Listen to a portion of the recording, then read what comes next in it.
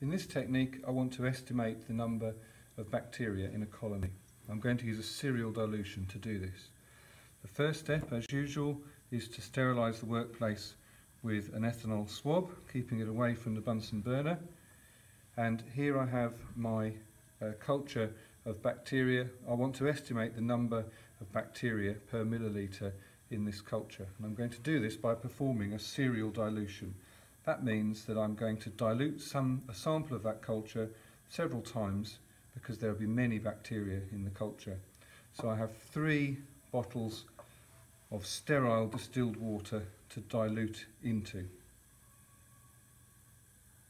I'm going to use a sterile pipette to draw up 1 milliliter of the culture. So I mix it to make sure the bacteria are thoroughly mixed in.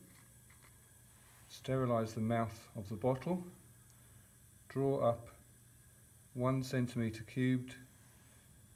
I know that's an approximation from the markings, but for the purposes of this task it's good enough.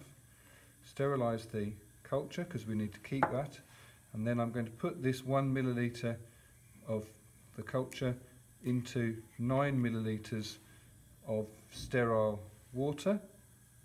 Squirt it in, squirt and suck a few times to mix it all up. I'm not putting the pipette down. Draw up 1 centimetre cubed of this.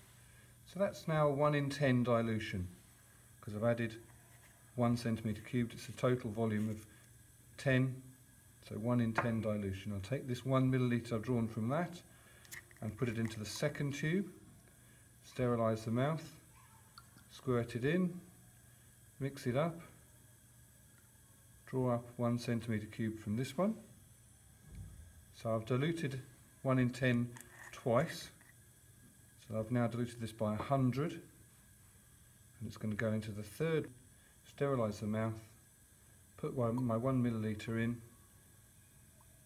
suck it in and out a few times to rinse the pipette and to mix it all up, and then I'm going to draw up 1 centimetre cubed from this third one. So I've diluted by a factor of 10 3 times, so that's a 1 in 1,000 dilution. Okay, I now want to perform what's called a surface spread. An agar plate before use needs to be marked up, so I'm going to write on the bottom my name, today's date, and then the culture, which is Bacillus subtilis. So I have an agar plate which is sterile with nutrient broth on, working as quickly as I can. I'm going to put this culture onto here. I'm not going to lift the lid right off. I'm going to raise it a little, squirt it onto the surface, close the lid, and then by a gentle rotating movement,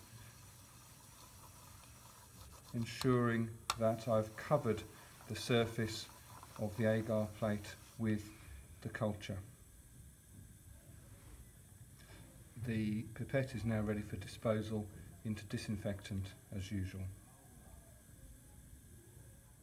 Now that I've inoculated the plate, I will use a small amount of sellotape to seal the lid on to make sure that it doesn't accidentally come open and become contaminated. And that's now ready to go into the incubator to be incubated till we can wait for the bacteria to grow.